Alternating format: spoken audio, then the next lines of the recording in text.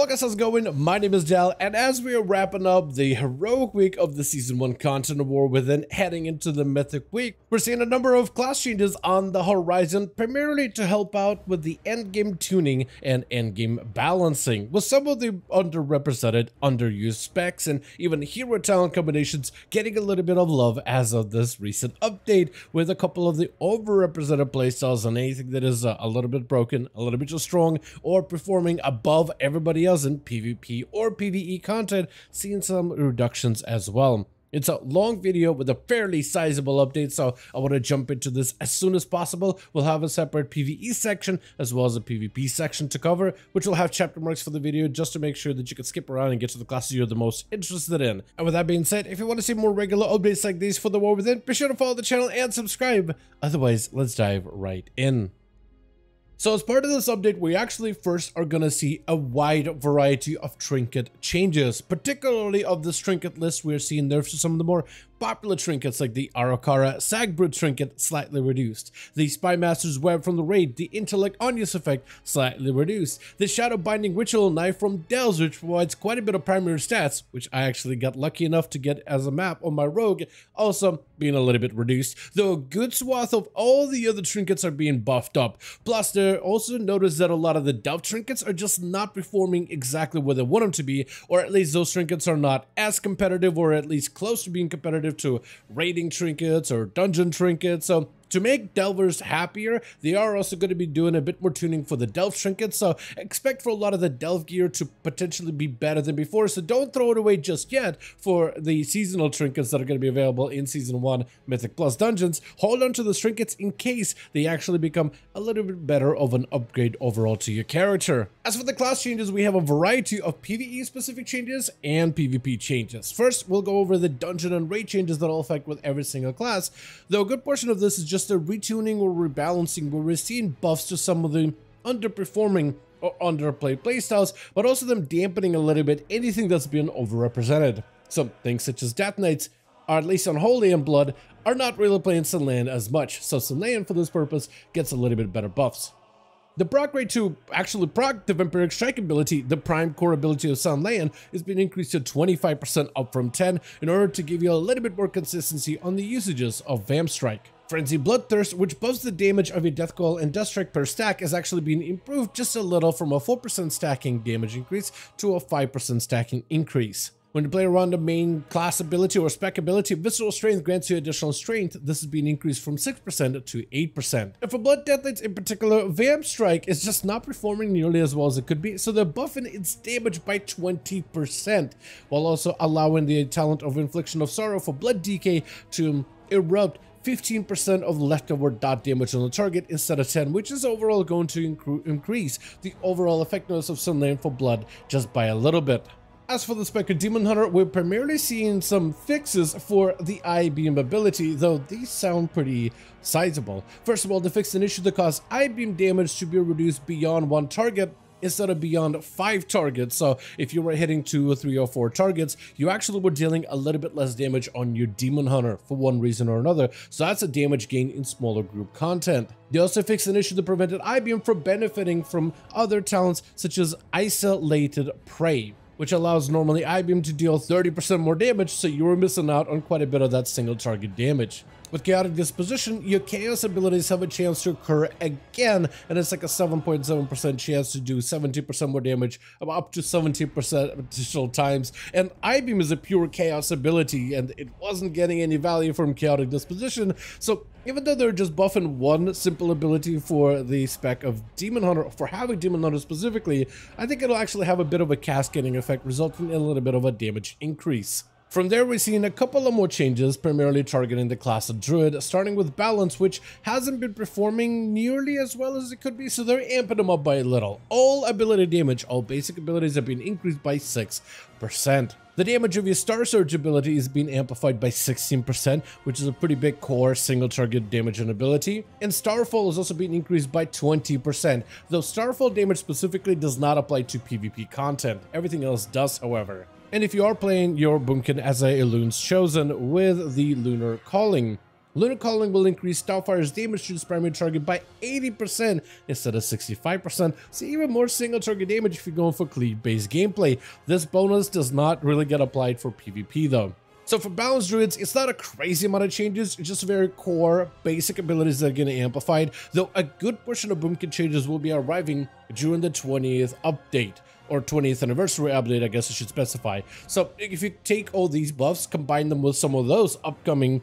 PTR changes that are going to be coming to life sometime soon, this actually should be a pretty decent combination of some new stuff coming to the spec of balance specifically. The balance is not the only spec that's getting some new changes, as feral druids are also getting a couple of little adjustments here and there. First of all, talents such as blood talents and alliance strength will no longer function with rampant ferocity, which is kind of how feral druids cleave right now. By using bites, they also deal additional damage per combo point to all targets afflicted by a rip. This is actually in response to player feedback that the change reduced the value of maintaining rip on targets constantly, and also complicated the usage of blood talents in AoE. So they're actually changing it up so it no longer does scale with the damage of rampant ferocity.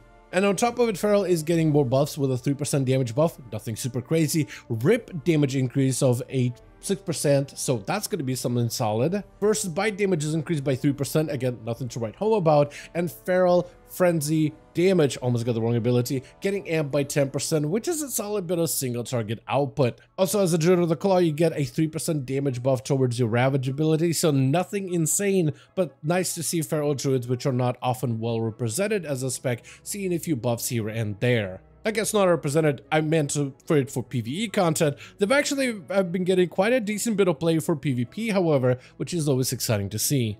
From there, we got a slight adjustment for Restoration Druids, another spec, just like Boomkin, that's receiving even more changes with the 20th anniversary, though not quite yet. None of these changes are in the game yet at the moment, though all healing is being amped by 8% to improve their raid viability. This healing does not get buffed off for PvP, only for PvE content, but also you have some damage buffs for some of your basic casting abilities, such as your Wrath, as well as your Star Surge and your Starfire. All of them increased by 20%, so if you want to play more of a caster-focused Resto Druid, or at least hit enemies from a distance, from safety, you are not as forced to play completely into the feral druid cat weaving gameplay if you don't want to do that. And from there we got the spec of the Devastation Evoker, which is getting a slight few buffs here and there. First of all, the basic ability of Disintegrate is seeing a 10% damage buff. This is kind of exciting, especially as Scale Commander, since that ability can cleave multiple targets. So it is a single target increase, but potentially a decent cleave and multi-target damage increase there too. But also Eternity Surge, which can cleave or hit a singular target and can be amplified by other talents as well, like Eye of Infinity for even more additional primary damage. This talent is also being amplified by 10%, nothing crazy, but just a few more buffs for Devastation Evokers. From there, we have the class of Mage, where we are seeing some nerfs for a very specific playstyle of Arcane and some buffs for the spec of Fire. For Arcane in particular, it's Sun Fury. It's been a very popular build since the late stages of beta, and they continue to nerf it, but it just continues to rise like a phoenix from ashes. But I guess it never really hits ashes, it's just a phoenix that keeps on growing rather, because it just feels like it continues to get more powerful and powerful.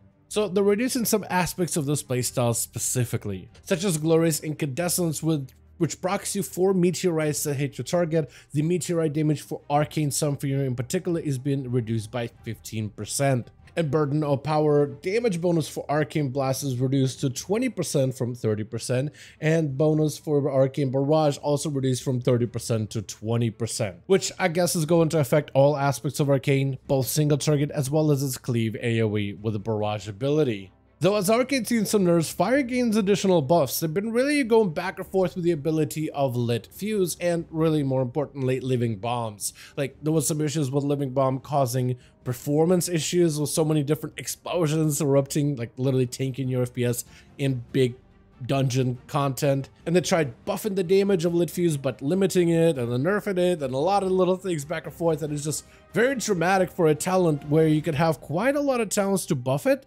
and have it do no damage, which is essentially where we got to initially with Lit Fuse. So they're changing it a little bit. Living Bomb's visual will now only play on the first unit that it strikes rather than each unit damaged by the explosion, so I guess I'm trying to fix some of the performance issues. They're buffing the damage of the Fire Mage by 6%, and they're buffing Living Mob back up by 25%. A while ago, they buffed it by 100%, then they nerfed it by 75%, and then now they're buffing it back up, and I feel like it's maybe about exactly where it used to be at some point in its peak, so maybe they're bringing fire back just a little bit more. But we'll know that for sure if fire is really back once the Season 1 of Mythic Plus is finally in full swing.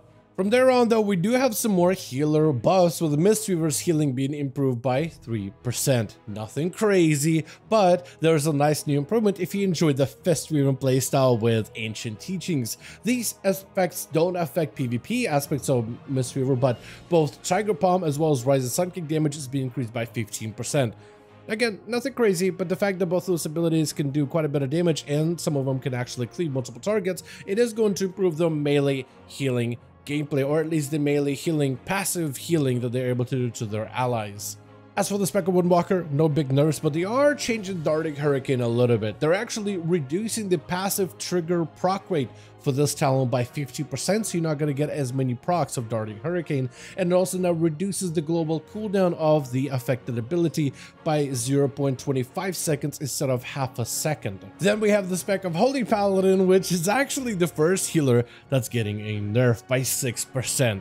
It's crazy shocking. It's a very, very little number. Most of you Holy Paladins are not going to notice it, but yeah, I think if you are trying to find more competitive raid spot, having your class get nerfed right before Mythic season or Mythic raiding season and Mythic Plus season begins is not ever a great feeling, but 6% overall healing nerf, which isn't too much. Though damage-wise, you are getting amped up by quite a bit. Abilities such as Judgment, abilities such as Crusader Strike, all are amped up by 60%. Even Hammer of Wrath improved by 20%. And you would think that, oh, okay, so maybe they're trying to get him to go more melee healing Paladin, so with these damage improvements, maybe Avenger Crusader could be back on the table. But they're actually nerfing Avenger Crusader to match the damage increases, so instead of having a 420% of the damage being done turned into healing, split evenly amongst your allies, it is instead being reduced down to 260% of overall healing, so it's kind of matching it. I guess if you're not playing into a melee healer Paladin,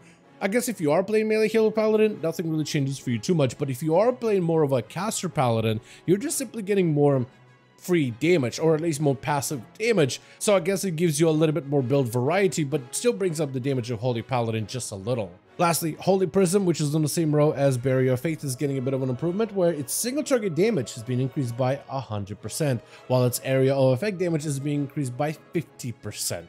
Which will hopefully make it a little bit better compared to Barrier of Faith, especially if you pick up playing the playstyle of Herald of the Sun. Speaking of the Herald, specifically for Retribution Paladin, Herald of the Sun's Dawnlight damage, which has recently been adjusted for Retribution Paladin to finally scale with their mastery, which greatly improves its overall value. And actually, a good portion of the Herald of the Sun kit now finally properly scales with the Retribution Paladin mastery, which it directly buffs the damage of all of your holy abilities. Very solid mastery. That being said, Dawnlight is being downgraded by like 15%, just a little bit. Might not be enough to make it worse. It's really hard to tell this early on because tuning against the final, they could add additional numbers right before the release. But yeah, Herald of the Sun has seen a surge in popularity and they're bringing it down just a little bit overall for Red Pallies. Then we have the spec of Shadow Priest specifically, with all of its damage being improved by 6%, though they're doing a little bit of tuning with your Psychic Link, where Psychic Link overall cleave damage has been downgraded a little bit from a 30% cleave damage to all targets afflicted by Vampiric Touch down to 25%. But your base single target damage has been improved by 6%, so it's a slight better output in pure single target situations. From there on, we have the spec of Outlaw Rogue actually getting some changes, and while for the most part we've been seeing buffs after buffs for numerous numbers of classes, we're actually seeing some nerfs for the spec of Outlaw Rogue, sorta. So I was kind of expecting for them to potentially buff Subtlety and Assass, but instead they're nerfing Outlaw by a little. So overall, all ability damage for Outlaw has been reduced by 4%, which is a decent nerf. The damage of your primary, or I guess depending on situation, primary finisher of Dispatch is nerfed by 10%, also a bit of a downgrade. And your auto attack damage has been nerfed by 8% as well, so it's overall single target damage increases, but reductions rather, but also AoE reductions, because the way Outlaw plays in AoE is you basically do single target damage, and while you have the buff of Blade Flurry, which you can maintain almost at all times and refresh it if it's about to fall off. You cleave to all enemies around you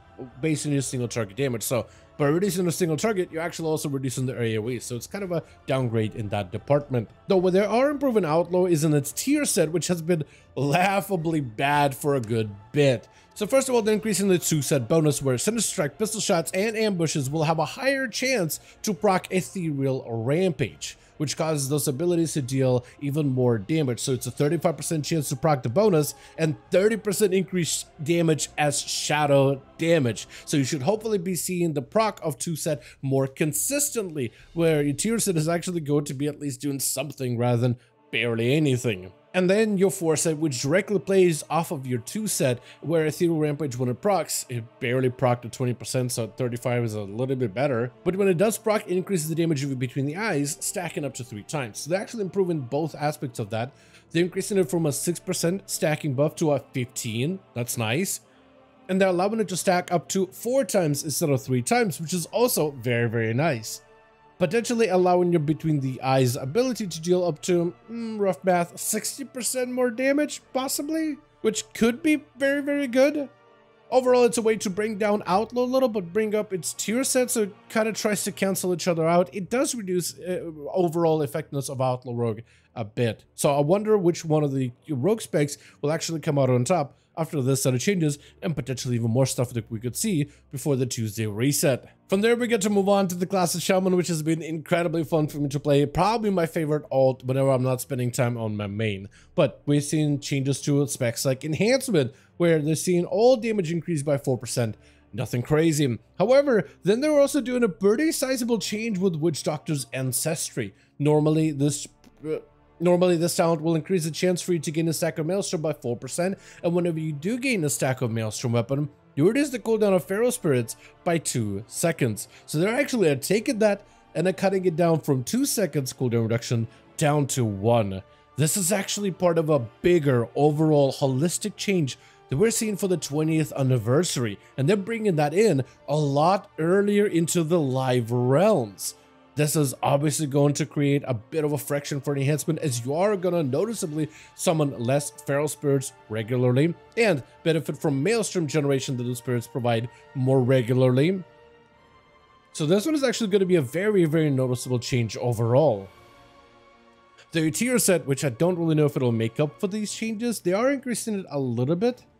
They're allowing the tier set 2-set bonus to increase the damage of Storm Strike, Lava Lash, Ice Strike, and Crash Lightning by 10% instead of 6%, which I don't think it really makes up for the reduction in how many Feral Spirits you can have out as Enhancement, because Enhancement has been actually a very, very fun playstyle and been a very potent option so far, so it looks like they're going to be downgrading just a bit. Lastly, while your Restoration Shamans are not seeing too many changes in terms of the overall healing, they are receiving a bit of a boost towards their damage. So passive damage sources such as your Lava Burst, your Lightning Bolt, or even your Chain Lightning, spells you cast whenever you don't need to heal an ally immediately, all of those are being amplified by 12%, which would hopefully result in a little bit more overall passive damage and single target output for Resto, in content like Mythic Plus Dungeon specifically. From there, we have the class of the Warlock, where we're seeing some actually kind of sizable changes coming for the specs, but in very, very specific abilities. So for Demonology in particular, Demon Bolt, a very core ability, is being amplified by 20%. That's quite a bit of single target damage increase all on its own. If you are playing around with the Pact of Arid Ruin, where dooms explode and have a chance to summon a Doom Guard, that Doom Guard's damage is being improved by 45%. Speaking of demons though, your main Felguard pet also sees a 50% damage increase, which is a decent bit of core of your overall damage, whether he's doing single target or potentially cleaving enemies with AoE. So that's a nice bit of like overall damage increases for some of the basic and most important core abilities. The other spec that's also seen a few improvements is Destruction in particular. All ability damage is being improved by 6%. Love to see it. Dimensional Rift damage is being improved by 40%. So players that do dungeons and raids are kind of lukewarm about this, but all the PvPers are excited because it's actually an ability used pretty regularly. And Channel Demon Fire is being improved by 40%, which may make it a possible staple going forward for Mythic Plus situations. As the final class for the PvE section of this video, we have some adjustments to the class of Warrior, starting with some of the hero spec changes which are going to impact multiple specs, like Colossus, which impacts arms as well as protection. First of all, Mountain of Muscle and Scars has been improved a little bit, so instead of dealing 4% more damage and taking less damage, you also deal 5% more damage instead. A very small adjustment, but it is a welcome one either way. Then also the damage dealt by the Demolish ability has multiple effects or multiple strikes for this ability, with a couple of entry hits and then a final big one to follow up afterwards. Those entry to initial strikes have been increased by 20%. Nothing crazy, but it does make Demolish as a full-on package, the ability, just a little bit better as a Colossus. From there, we also have the Mountain Thane, where we see the nature damage and effects of this playstyle, such as Thunder Blast, Lightning Strikes, and Ground Current, all damage increased by 6%. Nothing really going to change for protection warriors that are running Mountain Thane. They kind of like the playstyle as is, so it's even better. But they're trying to make it a little bit better for Fury, it seems, or at least make it a bit more of a competitive option. But speaking about spec-specific changes, both Arms and Fury are receiving a bit of a nerf towards the Bladestorm ability. This is not only a nerf to Arms and Fury, but specifically a nerf for Slayer, which interacts directly with the Bladestorm ability. So they're reducing the overall cleave and AoE damage of either one, because Bladestorm becomes a much more impactful skill as Slayer. For Fury in particular, we also are seeing a slight nerf towards the Odin's Fury ability as well, so this will impact how good Fury can do when it comes to big group-wide damage to enemies, how you can cleave them down super fast immediately within a few seconds. So a burst AoE that's part of the fun of Fury is being downgraded a little bit. I don't think they're killing off by any measure, but they're definitely making it a little bit less severe. I guess the best way to put it, I mean, it's a nerf, right? Who likes nerfs? And no matter how much is sugar-coated, there isn't much that's going to change here. It is a nerf, which is not that fun to see. I was kind of hoping to be able to have some fun with my Fury Warrior, one of the later classes that I'm still trying to level to max level, especially with Season 1 and so much to do right now on Alts, but I digress. So they are trying to make the Mountain Thane playstyle just a little bit better for Fury in particular. With the challenge, Strength of the Mountain will now increase the damage of Rampage and Bloodthirst by 20% instead of 15%. But still, Mountain Thane, at least in early numbers, doesn't seem like it'll be a comparable option to Slayer yet. It's just a reduction to a popular build, but it doesn't really change the, or at least it doesn't shift the dynamic to the point where now Mountain Thane is a viable option. Though maybe somebody will figure out a build, or maybe they'll do a bit more tuning in the future to make Mountain Thane a little bit more playable, because it's overall a very, very fun build and fun playstyle that's visually appealing, but numerically right now it's just not quite there.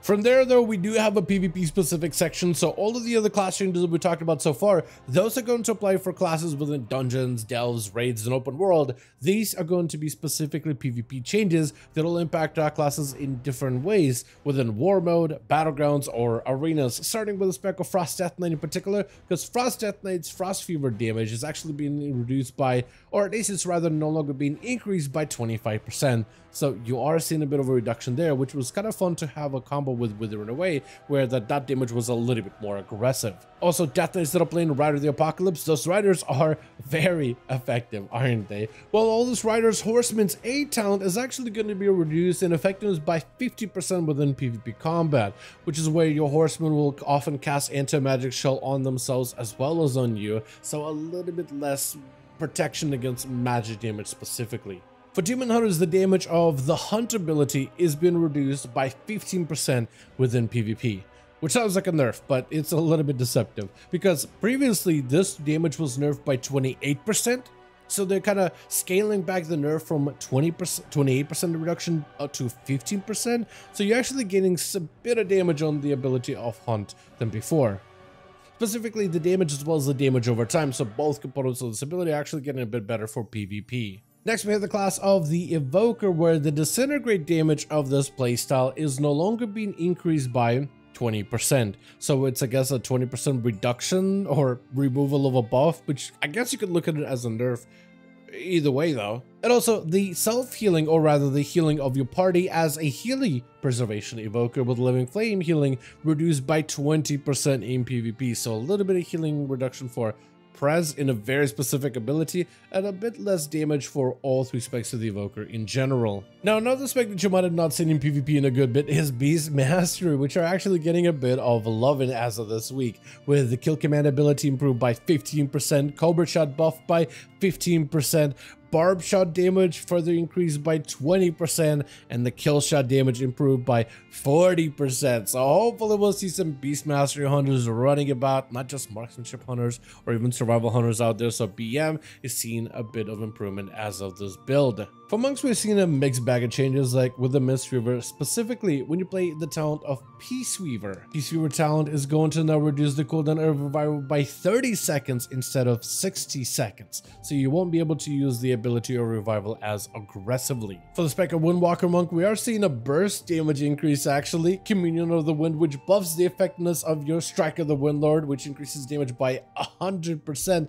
Previously was reduced in PvP combat by 50%, not reduced anymore, so quite a bit of additional damage for the Strike of the Windlord ability. However, if you are playing a Shadowpan type of Windwalker, I've seen a lot of Conduit Celestials, but a few Shadowpan monks have been able to cheese out a bit of damage with Wisdom of the Wall. Specifically, one of the buffs for Wisdom of the Wall allows the Flurry Strikes to deal additional shadow damage to all uncontrolled enemies within 6 yards. This shadow damage in particular can actually spike players out of left field, so they're reducing that shadow damage component specifically for PvP by 50%. So they're kind of trading in one burst for the other, so you're not playing Shadowpan for this RNG burst, but are getting more dedicated burst combos with Communion of the Wind. So I think that just makes Conduit Celestials with its bursty Celestial Conduit ability just a little bit better than before. When it comes to PvP, for the spec of Holy Paladin, we're seeing slight adjustments, like with the talent of Sanctified Plates. Sanctified Plates now increases your armor by 20%,